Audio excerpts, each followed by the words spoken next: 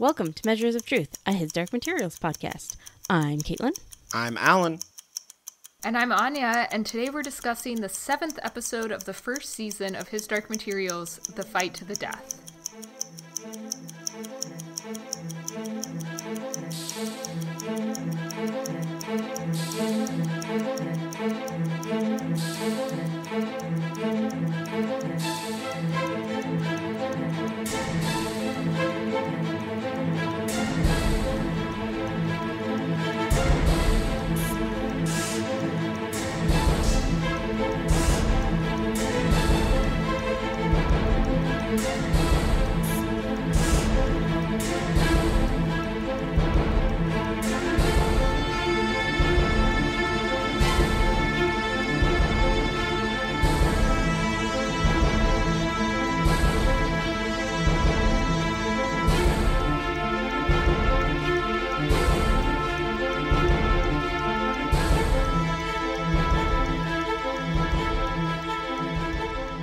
Jack Thorne wrote this episode because it's an episode of His Dark Materials.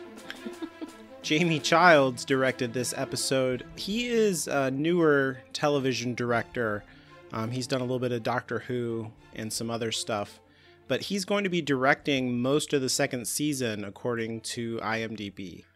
And I thought this episode looked great. He did a good job.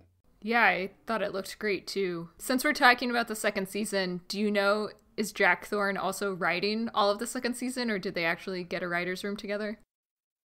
I don't know. That's a good question. I haven't actually looked at that. I don't know either. Questions for next time. Yeah. I feel like I read somewhere that Jack Thorne writing all of season 1 was part of, like, the pitch. Uh-huh. Like, he wrote it all, and then they sort of pitched it to Bad Wolf. Uh-huh. I see. I could be wrong, but I feel like I read that somewhere. Yeah. So, the summary for this episode is Mrs. Coulter takes out her anger about losing Lyra on the severed nurse. Lyra and Pan recover from their remarkably cushy fall from the balloon and are found by a patrolling bear who takes them to Svalbard and throws them in the dungeon. Lyra talks to a kooky scholar who is imprisoned in the same cell and pumps him for useful information about Azrael and the bears, confirming that their king, Yofer, wants nothing more than to be human. She manages to gain a private audience with Yofer and convince him that she is Yorick's demon, but that she wants to be his instead, and the only way to accomplish this is to beat Yorick in single combat. Lyra's lies allow Yorick to arrive at Svalbard safely, and Yorick manages to trick Yofer to defeat him in their fight. Yorick takes over as the new king of the bears and instructs them to return back to their authentically berry ways. Lyra finds Roger and uses the alethiometer to find out that Mrs. Coulter and the Magisterium are on their way north. Lyra, Roger, and Yorick travel to Azrael's lab to give him the alethiometer and join in the fight against Mrs. Coulter. Lord Azrael is initially terrified when he sees Lyra, but then is relieved when he notices she brought Roger with her. Meanwhile, Lord Boreal watches the same videos of Will's dad where he talks about writing epic letters and decides that he needs to find this correspondence in case it contains a clue. After failing to intimidate Elaine into helping him, Boreal directs his 2 henchmen to break into the Perry house to search for these letters, but they cannot find them. Upon finding obvious evidence of the break-in at home, Will sends his mom to his teacher's house, and then goes back to retrieve the letters himself. But the burglars return while he's doing so, and in the ensuing scuffle, Will accidentally knocks one of the henchmen over a second-floor railing and kills him before running away. Good use of the word henchman. I mean, any chance to use the word henchman, I will definitely take it. So what were people's general feelings about this episode? I liked it, but something just felt like a little off to me. I feel like maybe we just didn't get enough groundwork for all the payoffs. That's interesting, because I thought that this felt almost like a return to form from earlier. I thought that, like, the fast pace and but like still lots of kind of slow lingering moments and a lot of fun scenes that aren't in the book. It reminded me a lot of episodes 2 and 3 that I really enjoyed. Yeah, I don't disagree with any of that. I think as a self-contained episode, I really liked it. I just felt that because we were missing some of the groundwork that the book had, the payoffs didn't feel quite as, like, they didn't feel like they made quite as much sense. I felt everything in this episode great, but just some of the overarching stuff didn't work quite as well for me. Yeah, I felt like it was a little bit fast too. I guess that's a good point, Anya. Like, upon watching it a couple more times, I was like, it doesn't feel as fast as the first time I watched it. We're like halfway through the episode, the bear fight's over, and I was like, whoa, like, man, this is moving fast. And then we do like Will's whole thing, and I was like, ugh, this just feels like it's crammed full of stuff. But once I knew what to expect, it did feel a little bit better. And the episode just looks amazing. Like, it looks so good. And there are some scenes from this that were like in the trailers and stuff. So I guess it is kind of a return to form, but it just felt breathless overall. I agree, but to me that like breathless feeling was a good thing, not a bad thing. Mm-hmm. And I think choosing to end it where they did with like Asriel's horror and then relief is just so perfect. I was going to say, I don't know quite what's going to happen next week, because all that we really have left is exposition and the ending. But I guess they could put in, because they've got the Magisterium there, and presumably they've got some witches and maybe Lee. So they could put in a fight. All of those people need to be there for the beginning of the next season. So, well, if they do it the same way, I mean, they all. Oh well, I don't want to get into spoilers, because we don't even really have a spoiler section this week, because there wasn't anything big enough to talk about. So I don't know. What is everyone's favorite part this week?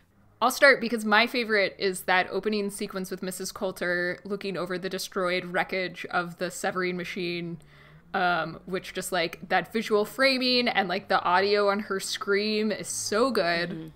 And her whole conversation with the nurse, and then trying to strangle her and then deciding not to strangle her, actually.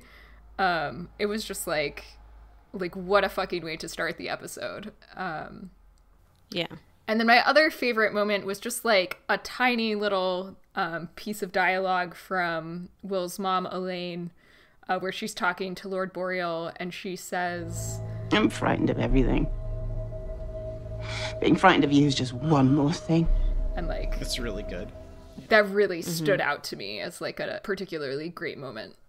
Is that from The Subtle Knife? Because it's been so long since I've read it. Like, I don't even remember it. I'm assuming it's original dialogue, but maybe not. Original dialogue. Yeah, okay, they don't. Awesome. Yeah. So Jack Thorne or whatever gets all the credit for that. Oh, it's great. Yeah. That whole thing where she chokes the nurse. Sometimes I see things and I'm like, this is obviously this. And then I say it and people are like, that's not what that is. Or that's crazy. Why would you think that? So like, I feel like she's choking Lyra there, right? That's obviously what that is. Oh, I don't know if it's obvious, but I like it now that you've said it out loud. I genuinely had no idea. Yeah. I just felt like she was like, this is what I wish I could do. And then she was like, no, I didn't mean to kill you. I'm just really mad.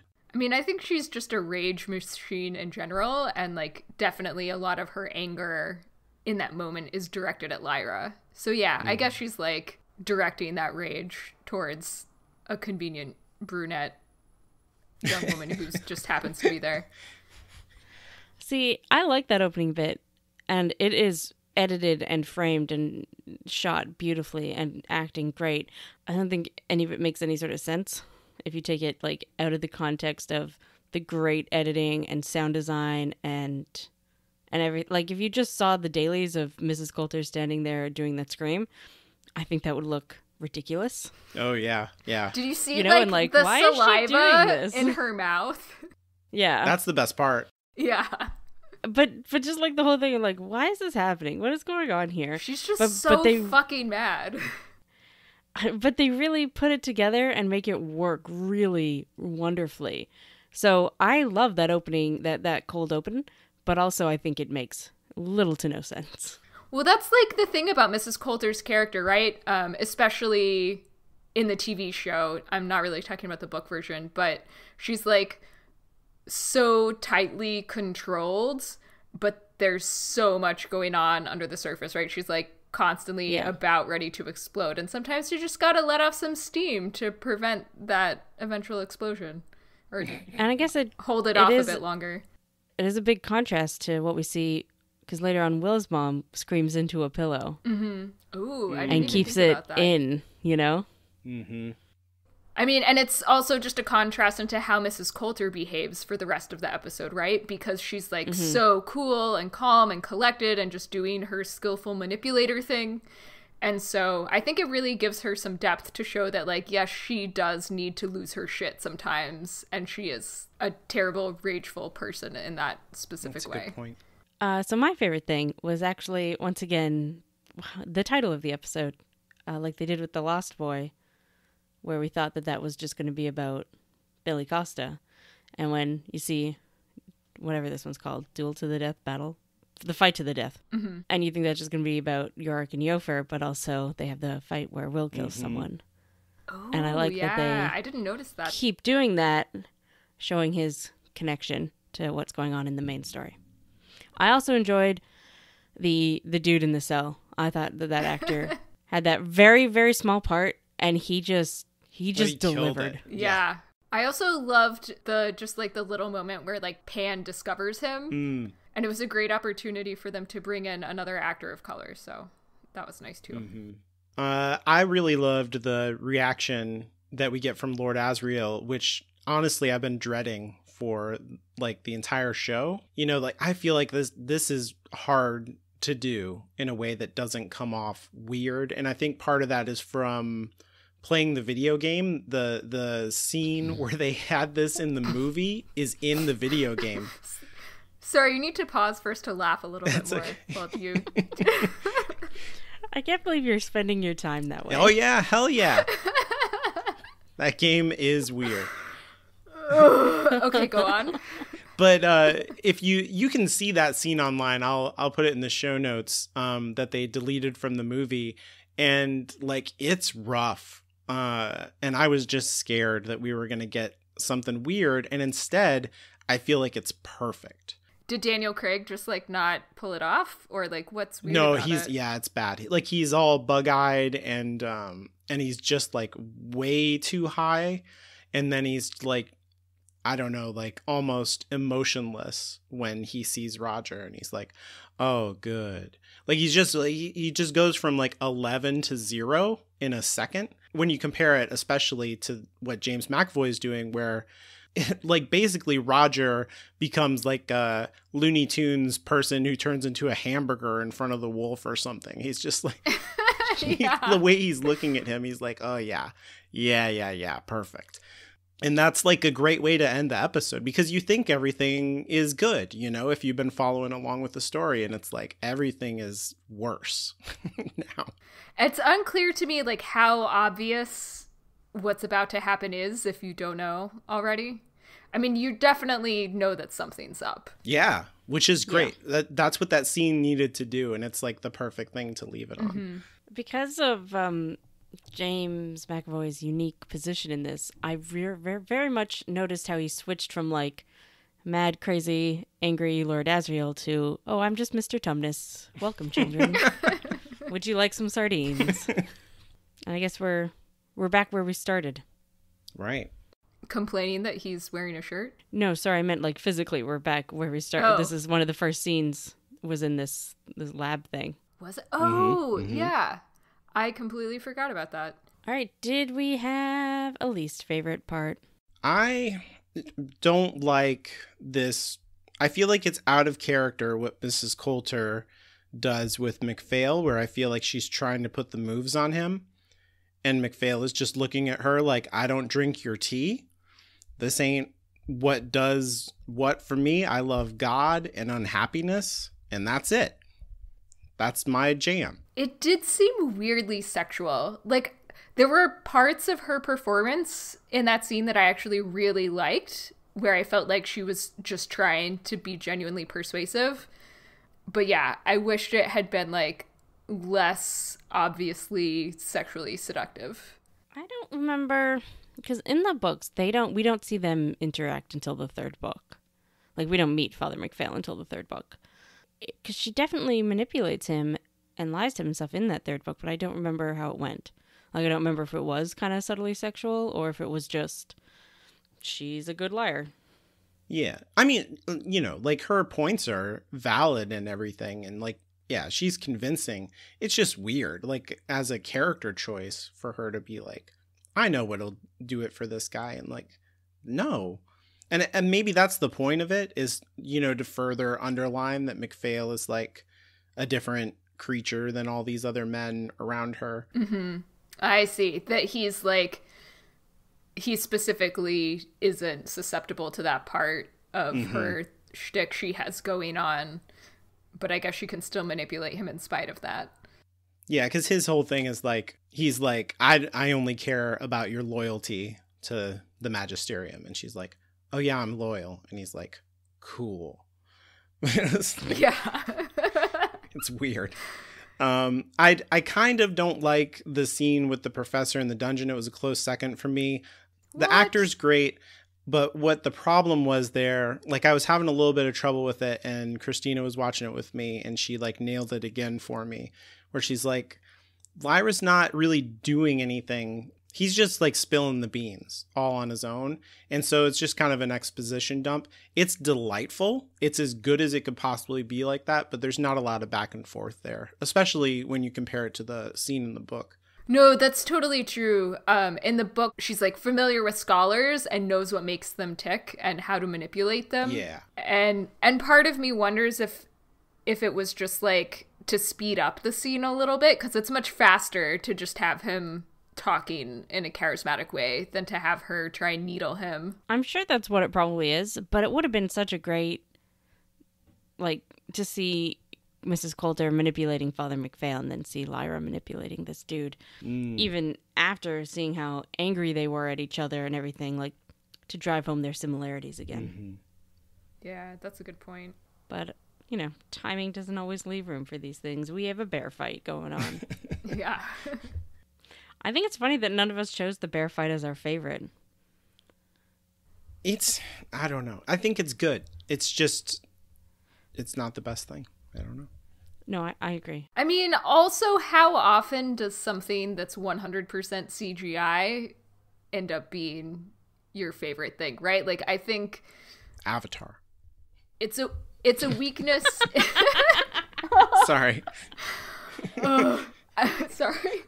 I think, like, having the bear fight be all CGI makes it, like, a weak point for the visual medium in the way that it wasn't in the books. Right. And so I think it was a good decision that they made it, like, shorter and kind of de-emphasized it, and it particularly made it less graphic than it is in the book. Yeah. I mean, that scene's about Lyra. Oh, yeah. Yeah. All right, well, my least favorite bit in this episode, and actually it was kind of in the last episode too, is just how touchy-feely Lyra and Roger are. It just doesn't seem to fit their characters. Like, anytime they hug, it feels awkward and weird to me. This might just be because I'm not very into hugs. But when they were together in Oxford, they didn't touch at all. That's true. Like, not even once. Yeah. And now suddenly they've hugged like 4 times in the past 2 episodes, you know? Like, when they left in the balloon, they were, like, attached. Mm-hmm. And I'm not saying that's a bad thing in your friendships. I'm just saying I don't think it's them. But again, I'm not a huggy. I don't ever initiate a hug ever in my life. So I can confirm that, having met Kate in real life, we did not hug. If somebody initiates, I actually might have forced a hug on you. No. If somebody initiates a hug to me, I'm like, oh yeah, sure, okay. But if I would never be the initiator unless I am very drunk. Then I get strangely affectionate. I don't know. So they're drunk. But we saw them drinking, and they didn't hug. That's true. They didn't. I agree with you, Kate. Something about that scene just felt a little off, and I actually wasn't going to bring it up because part of me was like, wait, is it the kid actor? And then I was like, oh, I don't want to, like, be mean about it, but now that you mention it, I think it is more in like the writing and the direction and just it not feeling authentic to their relationship. I'm trying to say this without being spoilery, but it feels like they're trying to drive home how much they like each other before the final episode. 100. Yeah. I see. Just to make that emotional beat land. Yeah, better. but we get that, you know, like we didn't need the extra hugs. What they should have instead is like one of those complicated like patty cake handshakes that they just do over and over. Right? I mean, on the flip side of that, Will hugs his mom, and that was fine. That I totally bought. Maybe I just have like a bias against friends hugging. I'm like, that's your friend. You shouldn't hug them. I agree that one outside of the cabin feels forced and like it's a story thing. It's conspicuous. I get that a story's job is to emotionally manipulate me, but I prefer not to have it shoved in my face. Yeah. This is a big setup. All right. Any problematics? I kind of had one. I don't know if it's a problematic per se. It just bugs me. And you wouldn't even notice it at all if you hadn't read the books. But in the books, like the subtle knife opens with Will taking his mom to his piano teacher for safety, who is like an older woman, his piano teacher. In the show here, they've changed that character into a man and made it his like boxing coach or wrestling coach or whatever.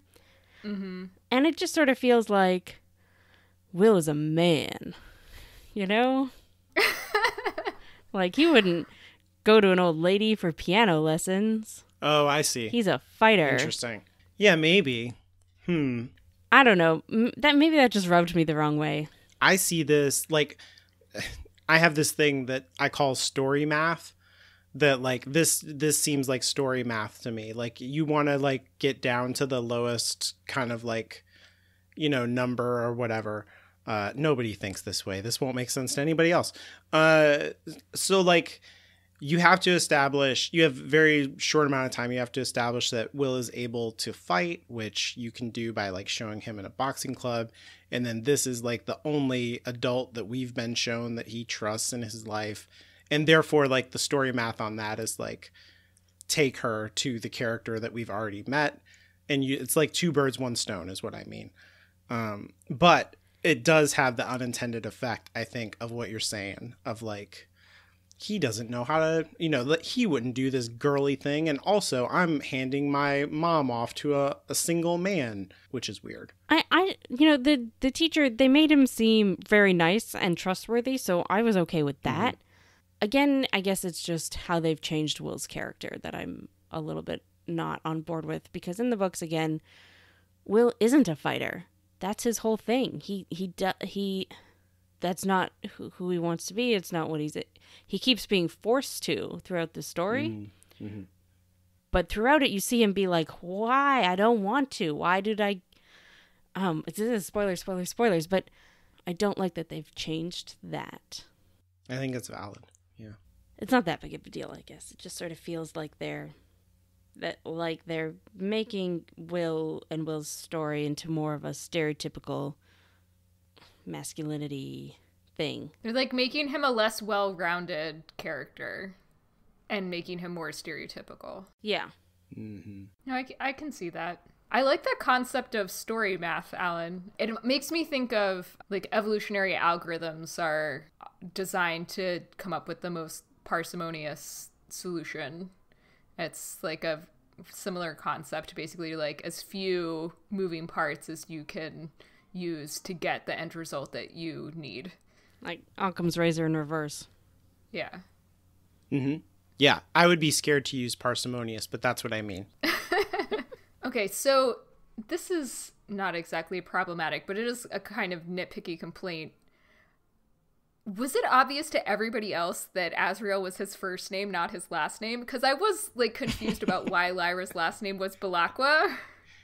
But they call him Lord Azriel. You don't call people like Lord Robert or whatever. It's like Lord and then the last name. I assumed Azriel and Boreal were both like family names. They're like calling him like Lord Jim. That just like it makes no sense.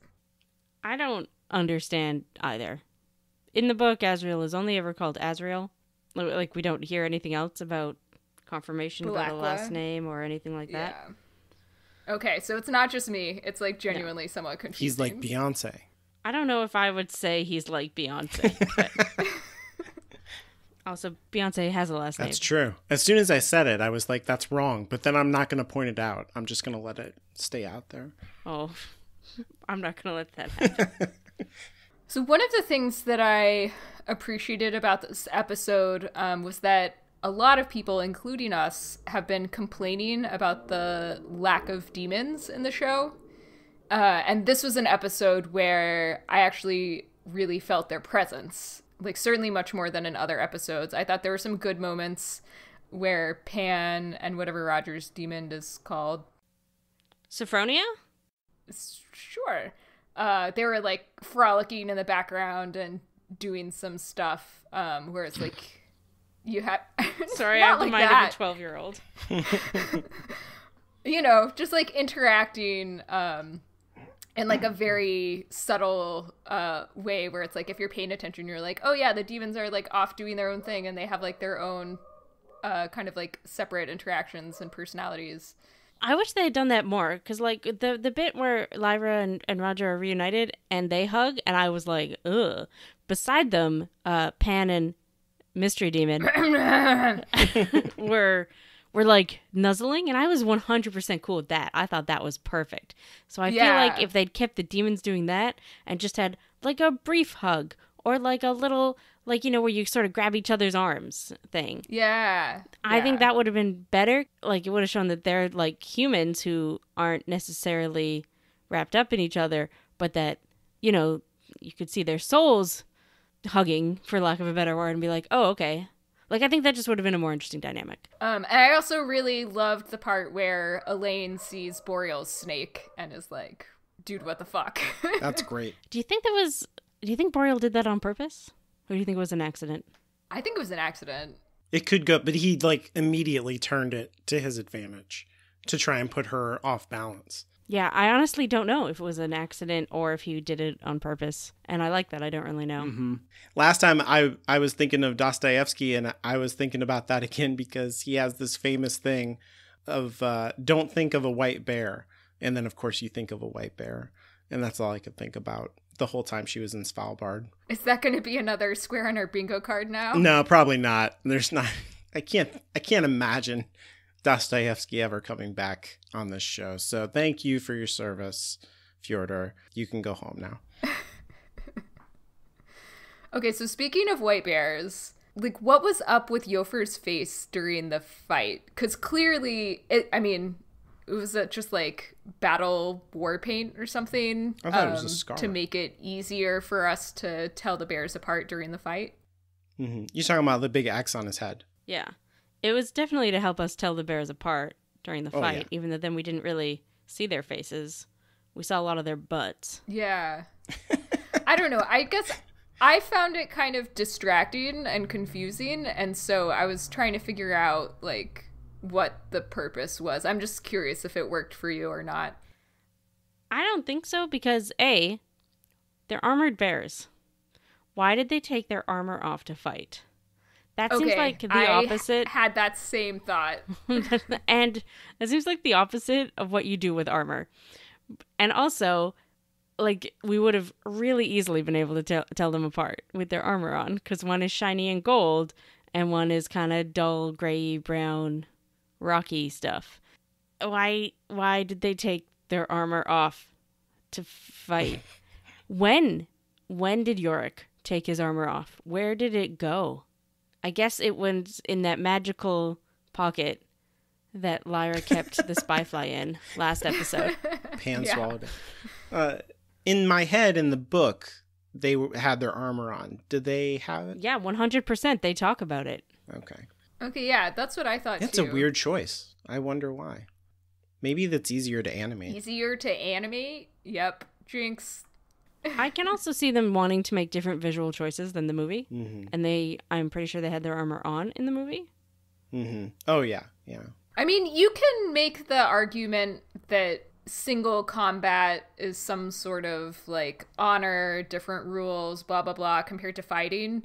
But, like, in general, if they're armored bears and they're used to fighting in armor, you'd think that they would be most comfortable and, like, at their best in armor. It's like, oh, you're, like, trained in this one kind of combat, so then when it really matters, we'll have you do something completely different. Like, it doesn't really make sense. Well, it's like Hector versus Achilles, where, like, Hector falls over and Achilles is like, no, stand up. I'm not going to win because you tripped. Like, I want this fight to be as big as it, I want you to be at your best so that when I beat you, everyone knows I beat you. Like, wear your armor. Come at me, bro. Like, I'm the king. And it would be different if they were a society of bears who, when they were fighting, wore armor. That's a different thing. But these are armored bears. Like, that is what they are known as. Right. Implying that they never take the armor off, at least in public. Right? Yeah, because Lee is, like, surprised. He's like, why are you naked when he sees him? He's like, what happened? And so while we're talking about the fight, I have one more question. In the book, does Yorick explicitly say that he got the idea to trick Yofer from Lyra? Oh, I don't remember, but I do think it's implied that when Lyra says she tricked him, he's like, oh shit, I can trick him. Because there was a whole bunch more in the book about how bears can't be tricked. Yeah. And they did hit that a little bit. They hit it a little bit. I think that's one of the things that made this episode fall a little flat for me, is that we didn't hit that so hard. And then we also didn't hit the fact that Yorick was tricking him at the end there of the fight. Mm-hmm. We didn't hit that very hard either. Yeah, I guess I need to go back and see it. The impression, like, my memory from the book was that Yorick more just, like, intuited that because Yofer was not behaving in a bear-like fashion that he could trick him. Well, Lyra does tell him that, that she lied to Yofer and tricked him into thinking she was his demon and all that sort of thing. So it does make sense that he would then, get the idea to do the same thing. But in the show, that scene plays out like Yorick could be tricking him, but it could also just be that, Yorick was down and then had a last, what's the word? Like poof? Not poof. Had a last, like, adrenaline rush or something there at the end. You could read it that way, and not that he was faking. So it doesn't feel the same way. It doesn't come across quite as much as, like, Yofer wasn't acting like a bear, so a bear could beat him. Well, I think it even, like, it strongly implies that, because Yofer, like, sees Lyra comforting him and is like, you're actually loyal to him. Like, this, you tricked me. Like, he's all angry about it, and he's, like, coming after Lyra. And then it looks like Yofer gets his second win. I'm not Yofer. Yorick gets his second wind. It's like protecting Lyra is like really what's motivating him. That was kind of how I read it at first during the fight. And so maybe that was why it struck me as weird when Yorick was like, oh yeah, I was totally tricking him on purpose. Right. Yeah. Because it didn't read that way when you're watching the actual fight itself. It's like protective polar bear dad. Who, don't get me wrong, I love. It's but great. Then they should have just cut out the bit where he says about tricking him. Mm-hmm. Yeah. Mm-hmm. I really like how that scene is more about Lyra than it is about them, and how, like, terrified she is, and how the focus is on her. It's good. I especially like when Yorick does get his second win there at the end, and you just see one bear, like, biting into another bear, kind of blurred out in the background, but you're focusing on her face. Mm-hmm. And you can tell she knows one of them is one, but she's not sure which one. Mm-hmm. And I thought that was really good. Seeing Lyra's reaction to it is more impactful than seeing the actual fight itself would be. Did the two of you think that Lyra lying to Yofer, did you buy it? Did you buy that he would believe her? Yes, but more because he came across as spectacularly dumb than her coming across as spectacularly good at lying. I wish that was more like the scene that we got with Mrs. Coulter, that there was some kind of mirroring that had been going on, but I don't feel like there was. It almost made me not want to watch it. I don't know, there was something about it.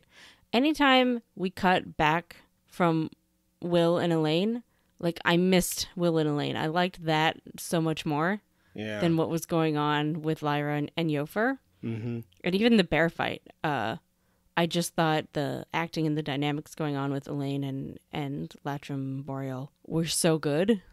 Mm-hmm.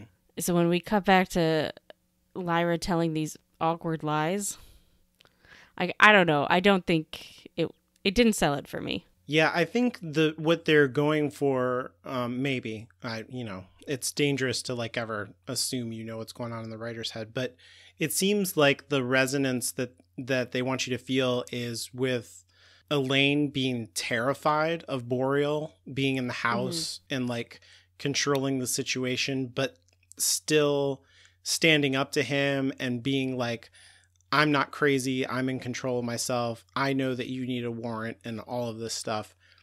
And Lyra kind of like mastering her fear and being able to get Yorick in the door. It's about fear and it's not so much about her capability as a liar. I would have loved that. I wish they would have leaned into it more. I feel like sometimes they have these really good ideas for things, but they're too scared to stray too far from the book. Right. So they kind of do a mishmash of the two things, and it just doesn't work. Yep. Daphne Keene is amazing in this episode at being like scared and vulnerable. And then when she goes into lying, it feels like something shuts off in her. She's almost like a little bit robotic.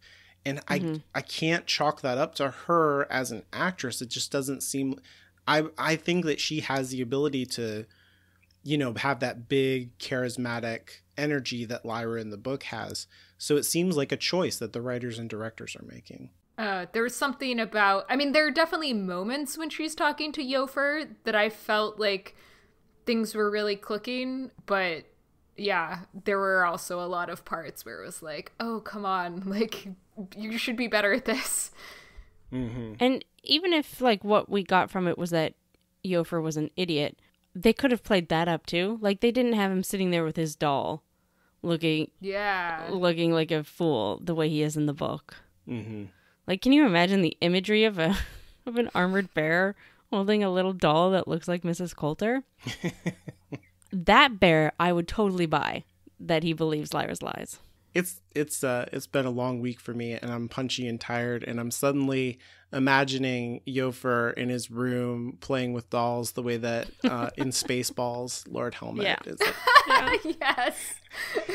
It's like Mrs. Coulter is like baptizing him, like, now you're a human, and then like they're like, my lord, don't come in here. I'm not playing with my dolls. I think that's actually accurate to like who Yofer was in the books. Yeah, so we've been talking about like how you were saying how Will feels like they're trying to make him a little bit more manly, and I feel like this choice with Lyra to not have her be quite as capable at lying, but to be more emotionally connected is perhaps an intentional choice that has to do with the hero's journey as opposed to the heroine's journey. So I think most people have heard of the hero's journey. Have y'all heard of this? Joseph Campbell? Mm-hmm. Yep, 7th grade English class. Sure. This is famous. Star Wars documentaries. Yeah. Especially Star Wars. I feel like Star Wars is what really launched Campbell out there in the popular culture. I encountered Campbell in college studying religious stuff, and then only later found out that like, oh, Star Wars and blah, blah, blah, storytelling. Because like the hero's journey is not about storytelling. It's about religion. We've talked about that a bit before. Yeah, and I feel like the book is definitely a hero's journey, which is not necessarily gendered.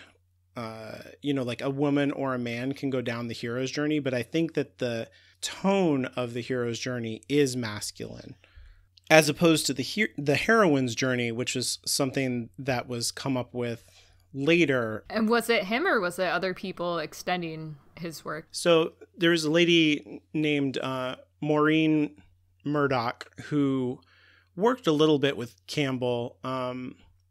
So way back when we were doing the book, we talked about Carl Jung and archetypes. And an archetype is just basically like something that you encounter and you automatically just have more information about the archetype than what's on the surface.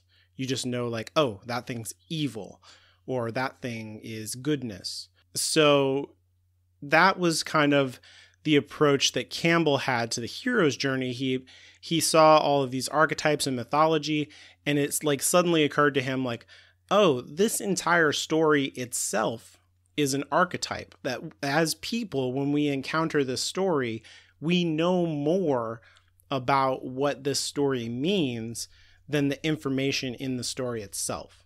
Like, we recognize something about being a human being from the story itself. Maureen Murdoch talked to him about the hero's journey. She is a Jungian psychologist, and said like, okay, I read your thing, and, you know, it's always men who go on the journey, you know, in ancient myths. And that's not like Campbell saying that. That's just the myths that he, you know, studied, that the protagonist is always a man. And he said, yeah, of course, because the entire point of them leaving the community is because they can't be feminine in the community, and that imbalance is what causes the problem. So they have to leave the community, find the feminine in the world, and return more whole, and redistribute the feminine to the community. Oh, interesting. And so he said, there's no reason for a woman to go on the hero's journey. She's already feminine. She's already got the treasure. And Maureen Murdoch said, except we're not allowed to have the treasure in the male society. And so she constructed from her therapy work the story that women were telling her over and over and over throughout the 70s and 80s was that they would go out into the world, you know, for careers or to create a family or, you know, just to live their normal life in Western society. And they were not allowed to be sufficiently feminine. And when they tried to be masculine to, you know, fit into the paradigm of the world around them, that ended in failure. And what they had to do was go on an inward journey to rediscover their femininity and bring it back and be more whole, you know, to accept their masculine and feminine traits and be a more whole person at the end of that interior journey and give those gifts to themselves. And so that's what she called the heroine's journey. And what I see is that book Lyra is a little bit more of the hero's journey, where she's going out there dominating other people's reality with her ability to lie, which is a very masculine thing to do, as opposed to TV Lyra, who is much more emotionally connected with everyone around her. She's more emotionally connected to herself, and she's winning by these connections that she has with other people. Like, the reason that she beats Yofer is not necessarily because she lies to him, but because of her strong connection to Yorick, and that he's coming for her because he loves her, and because he, you know, she got his soul back for him, his armor back for him. And so no matter what, he's going to come and save her. It's strange how the social construct of binary genders have fucked up everything. That's right. I should say that I stand by what I said about the gender thing. I think that is Campbell's approach. A lot of people want to talk about the hero's journey, who, to me, clearly have not read the book, as being like ungendered or like gender neutral or something like that, which is ridiculous. But Campbell himself was like kind of a sexist, and there's lots of problematic stuff in The Hero with a Thousand Faces. So I don't want to like gloss over that or pretend like it's not a thing, because it is a thing. And I don't think that Maureen Murdoch or the people who have taken her work and continued to like scaffold it and change it and adapt it don't like carry a legacy of that like embedded sexism. It's, you know, a thing that is like a legacy of it. I can kind of see what you're saying. I actually think maybe that plays into just like the brief comment that I had earlier about how they're trying to sort of merge two storylines or two storytelling styles, and how sometimes it doesn't really work for them and they should just commit one or the other. Yeah, I definitely noticed it in this episode because of Will. And I was like, Will's story feels more like the beginning of a hero's journey, and Lyra's doesn't at all feel like a hero's journey for the whole thing. And I was like, oh, and Will's a boy and Lyra's a girl. Well spotted. Yeah. I'm a genius. I mean, yeah, totally. I can see where it would not be intentional, but they're just used to, the lady gets the heroine's journey and the dude gets the hero's journey. Mm-hmm. So it just sort of happens. I mean, I think that you need both to really like have a complete person. You kind of need that interior journey and that external. Like, that's the most satisfying kinds of stories, I think. But you don't always get that, especially in fantasy. You get a lot of, because so much of the interior of the character is kind of externalized in the world building and magic system and all of that stuff. You get a lot of the stuff like on the outside, and that, like fantasy has this close relationship to ancient mythology, which is where the hero's journey is situated. So the heroine's journey is way more psychological, but it kind of makes sense because this show is like a psychological drama. And so I don't know if it's an accident, but I was definitely seeing it this time. We should keep this in mind going forward, because I don't think it's a spoiler to say that obviously Lyra and Will's storylines are going to intersect. What?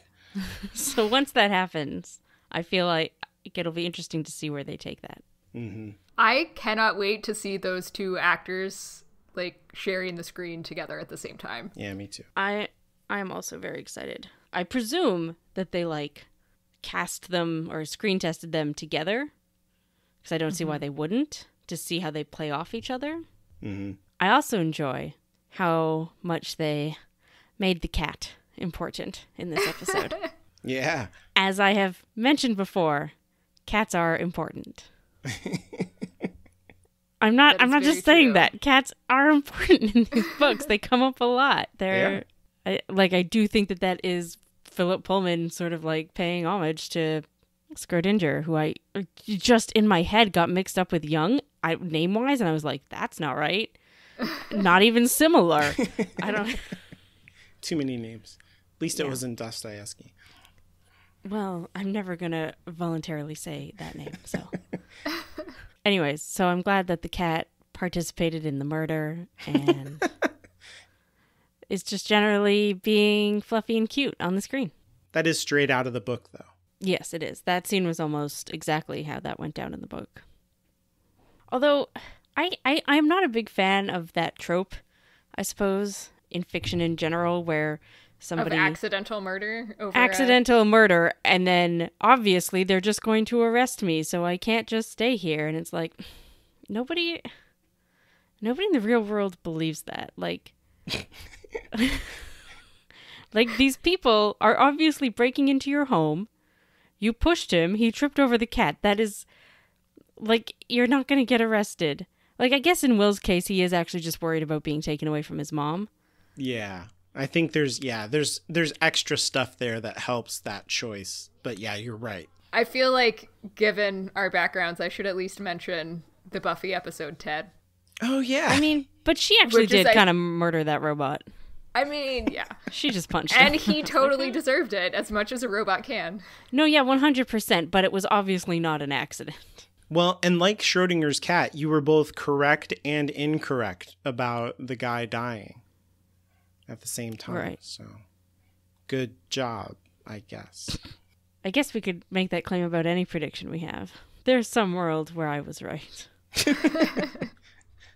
You had talked about how in the book we get a lot more of Will kind of like, managing his mom by assuring her that he believes in her reality, or at least that he believes that she is truly experiencing reality that way. Yeah. And I feel like that really came across in this episode in a way that it hadn't before. There was that. And also, they had a brief scene with him at school where he was like at his locker and somebody bumped into him and didn't even notice or care. And I'm like, that's Will. Mm-hmm. He seemed way more invisible. Yeah. Mm-hmm. That's who Will is there. That's like an interesting character trait, considering that he is like a brown person in a white majority society. Because I feel like it's much harder for people of color to kind of disappear that way into the background than it is for I think white. it depends. I would Maybe. also say it depends. Are they shopping? Well, yeah, that's kind of where my mind was going. See, I'm super white, obviously, so everybody take my opinions on this with a big old grain of salt. But because I sort of grew up in two different places that had two completely different, I don't even know what I'm trying to say, but like mixes of people, I guess, I sort of have a different perspective on that. Because when I lived in Toronto, numbers-wise, at least at my school and in my neighborhood, white people were very much on the minority. And I'm not saying that doesn't mean people of color were not still more victimized, because like despite these numbers, despite many years of me being the only white person in my class, every single teacher was white. You know, every single administrative person was white. So I'm not saying they had things easier. I'm just saying on a strict numbers base, I was in the minority. Yeah. And people of color definitely could just fade away into the background. But moving to where I live now in Vancouver, there's very few black people here, especially just in comparison to where I grew up. It's actually changed quite a bit in the last few years. There's been a lot more, but when I first moved here, there was almost none. And it was so weird for me. Now, we have a much higher Chinese and Korean and Indian population here. So I'm not saying there's no people of color here. I'm just saying when I first moved here, there was no black people, and it was very strange for me. That West Coast thing. I assume even stranger for the very few black people who do live here. Right. So now they do stick out here. But when I was younger and living in Toronto, they could have, Will very much could have just blended into everybody else. Maybe I was thinking about it more in like the high school context, because like I went to a school that was, at least on paper, very diverse and like equally split between whites, blacks, and Hispanics, but like white kids could still like walk through the hallway without hall passes a lot better. Like we didn't get stopped as much. I don't know. There's just like a lot of stereotyping that goes on. Right. No, I hear what you're saying. And obviously I don't have the experience of skipping class as a person of color. Mm-hmm. I do have the experience of skipping class as a white person. That was super easy. Nobody cared what I did. When you like single somebody out, that works. They wouldn't be able to single them out. It would be, they just didn't have the numbers. There was way more of them than there were of teachers. Well, it's just something to keep in mind as we go forward. I mean, Absolutely. and obviously, like, British society is very different, I'm sure, in ways from American society. And They invented that shit. Well, I mean, we got it from them. We learned it from watching you, Dad. Okay. And it does actually look like Will does live in a very white neighborhood. You can point out that Will's uniform coat is the same color as Lyra's hat. I guess we could. We didn't have a knitting corner. There wasn't really. Everybody's in their like warm gear, so I don't really see any knitting. Not to say that there wasn't any. Oh, you know what? James McAvoy might have been wearing a sweater. I don't remember. Shoot. Maybe. I guess I'm just not as into his sweaters as Alan is. Yeah. Yorick had a cool fur coat. So speaking of Azriel, one of the things that loved here and also loved in the book is that like when he's imprisoned, not only do they give him like all of the scientific equipment that he needs, but he also just gets to have a butler. And it kind of makes me wonder, like, what was the butler doing before he got his own lab? Like when he was in the actual prison cell, did they just like throw the butler in there with him, or did he like send for the butler later? Like it's very unclear how all of that works. Well, that's the same lab from the first episode. So maybe he just left Thorold there. Oh, and he was like maintaining it the whole time. Yeah. That's fucked up. Be like, I hope you don't have a family because you're staying here. In ancient societies, it was like if you were like the maid to like a princess or like the butler to a prince or something like that, and then they died in like a chariot accident, they would kill you too, so that you could serve them in the afterlife. And it feels like that shit here. Be like, yes, Lord Asriel, you went to jail, but why do I have to go to jail? Maybe Thorold likes it in the North. We don't know. Did we want to talk about Lee and... Oh, Serafina. Yeah, okay, that's a good point. I didn't put it in the summary because it didn't seem super plot relevant. But it is like world building and like long-term plot relevant. I don't know. I try and keep the summaries somewhat streamlined. Somewhat. Actually, like, I forgot to mention that's one of my favorite parts is when Lee, like, finds out everything that happened and he's, like, gives a good... I feel like a good Texan yippee. A good whoop. I don't know if Texans actually do that, but sure. Y'all do that. It's yeehaw and all that. It's just all yeehaw all the time. Mm-hmm. It was interesting to me, as someone who does not remember where this whole story is going, what is that scene telling us about going forward? Like, I don't know. It was interesting. It definitely seemed like it was trying to say something thematic, but I didn't I mean, I guess it's just going back to the whole destiny thing and letting us know that Lee's not going away. And he's like still important, but yeah, I just have no idea where that's going. I guess there's a chance, like, I don't know if we're going to see the two of them in the next episode, so there's a chance that might just be where they wanted to end their characters for the season. Yeah, I think it's the same thing for some of the Magisterium characters. They're kind of like staging everybody, like, don't forget, Father McPhail exists and Pavel exists, and, you know. Well, Pavel, whatever his name is, he went to the North too, right? Yep. Yeah, they're all heading north. I really hope that we have the other side of his conversation with Mrs. Coulter about when she asked who Lyra Belacqua is. Yeah, she asked an alethiometer question. We never even heard what the answer was. Well, it takes him much longer It takes a long time. Ask the true. questions and get the answers because he has to. If you're not a consult the savant, books. If you're not Lyra. Lyra, yeah. So we don't know if he has the answer yet, but I'd be very interested in hearing it.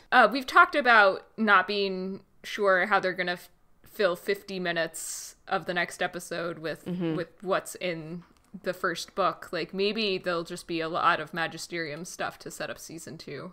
I liked the stuff between Serafina and Lee. I like the energy that they have with each other. I think they work really nicely on screen together. I also liked it. And we got to see a bit of Hester, who I love. So if it is their last scene, I'm pretty happy about it.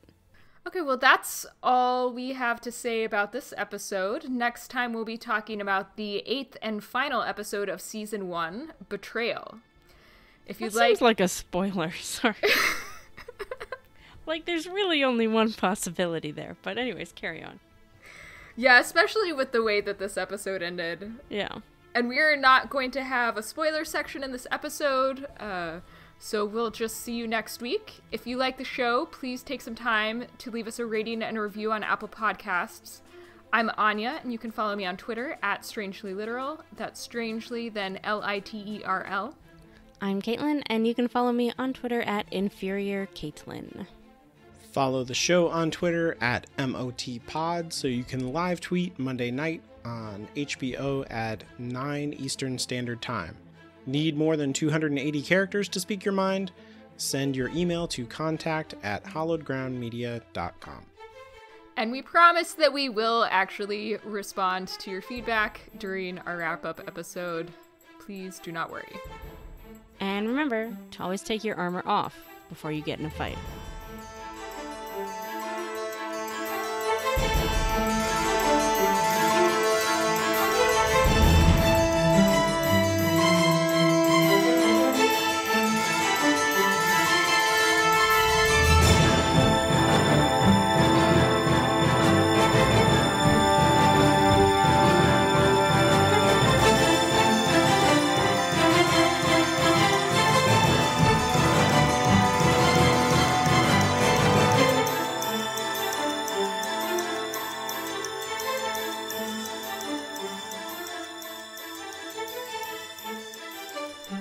Are we done?